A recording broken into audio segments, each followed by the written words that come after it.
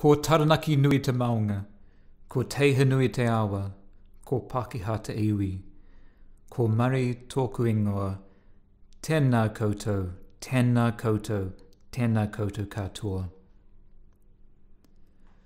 My name is Murray Cox. I grew up in Taranaki, between the mountain and the sea. I went to high school there before moving down to Otago for university. I then spent many years living and working overseas in Europe, the UK, the United States. Just over a decade ago, I came back to New Zealand and took up a job at Massey University, where I later became a professor of computational biology. That field, computational biology, sits at the intersection of genetics, computer science, and statistics. It didn't really exist when I was a student, so I was fortunate to be part of creating a new field as it was developing. Because biologists who can do quantitative analysis have been quite rare, and in many ways still are, I've had amazing opportunities to work on a whole range of very different questions. But I have always been fascinated by the genetics and prehistory of the Pacific region, and perhaps some of my most interesting work has been done in that area. The thing about the Pacific is that people tend not to understand just how big it is.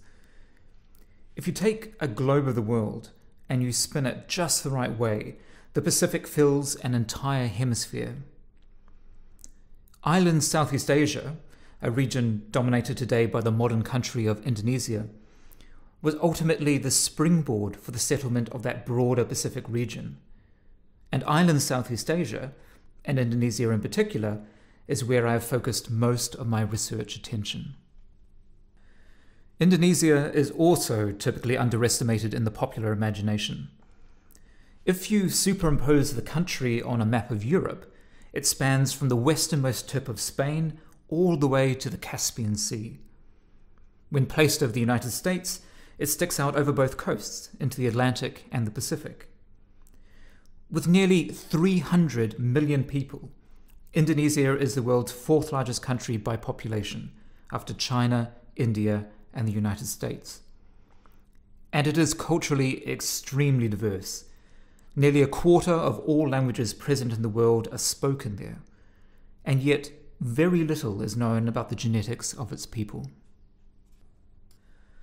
This is nothing new. One of the first studies on human genetics undertaken anywhere in the world was done in Indonesia. That work was published in 1924. But for most of the 20th century, genetic research, and especially that related to healthcare, has focused mostly on Europeans. When it comes to human genetics today, over 80% of the genomes that have been sequenced come from people with European ancestry.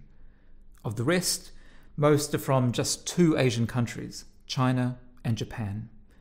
Less than 0.3% come from people living in island Southeast Asia and the Pacific. Over 20 years ago, I had the good fortune to partner with an amazing team of Indonesian researchers. At that time, Indonesia was a developing country, and it is perhaps fair to say that Indonesian science was just beginning to grow. I'm amazed and incredibly pleased by how far it has come.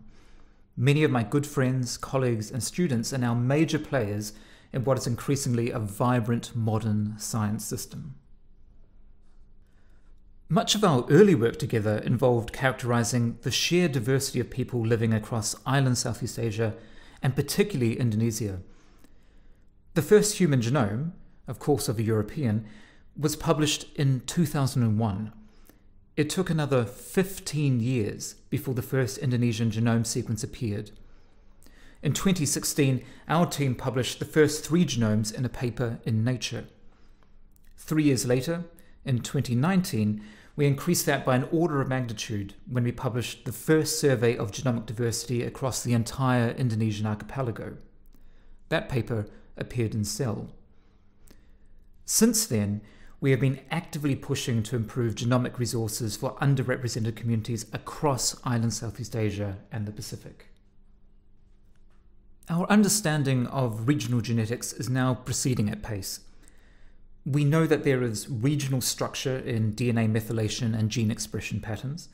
In other words, the genetic diversity we observe has real physical effects. We know that many communities experience gene-environment interactions, which means we need to consider not just the genetic variation that people carry, but also the ways and environments in which they live. And we know that genetic variation acquired from a series of quite different ancestors affects how genes work in modern life too. Perhaps the most fascinating discovery is just how important a role genetic variation from archaic hominins plays. Europeans carry genetic variants from Neanderthals.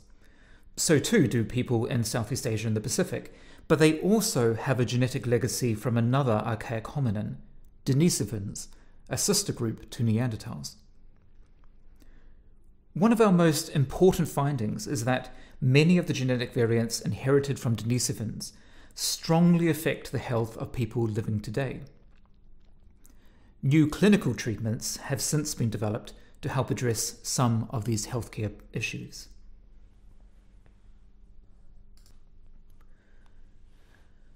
So, while it may appear that my work has largely involved studying the past, it has always felt to me that it is much more about understanding the complexity of how people live their lives today. If my science does look at history, then it is at least very much a living history. In 2 years' time, the field of island Southeast Asian and Pacific genetics will be celebrating its centenary. We've come a long way, especially in the last few years, and it's been a genuine honour to be part of that amazing journey. I can't help but hope, though, that the best work is yet to come.